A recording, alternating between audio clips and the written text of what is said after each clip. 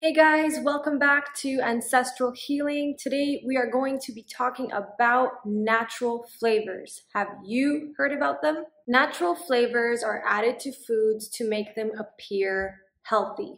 You may have seen natural flavors in your lime flavored bubbly water, in your yogurt, even in your Hellmann's mayonnaise. LaCroix is a great example of a brand who markets themselves as healthy, gluten-free, vegetarian, kosher, and GMO-free. There's been so much hype around that brand and how healthy their bubbly water is, and people actually do believe that it is a healthy alternative. Their ingredients include carbonated water and natural flavor. Actually, they say natural essences. Interestingly enough, there was a class action lawsuit filed against them. The lawsuit claims that LaCroix's all-natural claims are false and that actually the natural ingredients are synthetic. In fact, as the filing states, testing reveals that LaCroix contains a number of artificial ingredients, including linalool, which is used in cockroach insecticide. So I did a little digging and I found out that the high-profile lawsuit has been dropped with both parties agreeing to cover their own costs after the plaintiff retracted her allegations. I wonder what happened there. But we'll move on. So that we can understand natural flavors a little bit, I'm going to explain. Although natural flavors derive from natural sources, they contain artificial and synthetic chemicals that are added during the manufacturing process. So I see two major issues with natural flavors.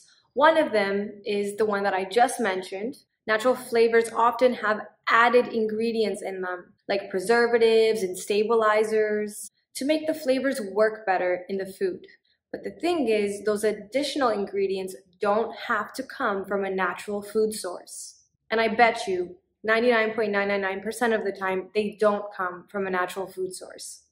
The second thing that I think is insanely wrong with natural flavors is that the FDA doesn't actually require for companies to disclose the other ingredients that are used when making natural flavors. So it is impossible to actually know what falls under the umbrella of that single one apparent ingredient in your food.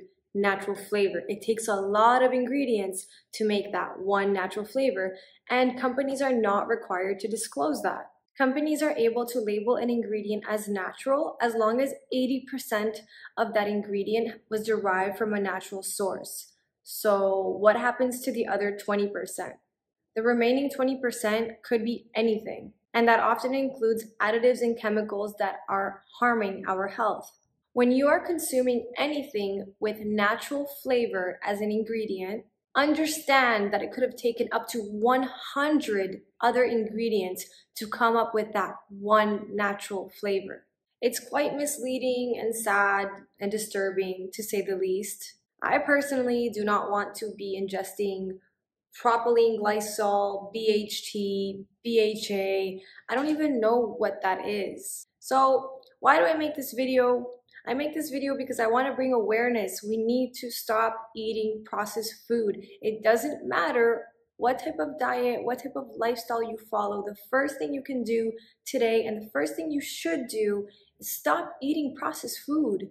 Eat raw, unprocessed, untouched food, food that comes from the earth, food that has been provided to us by nature.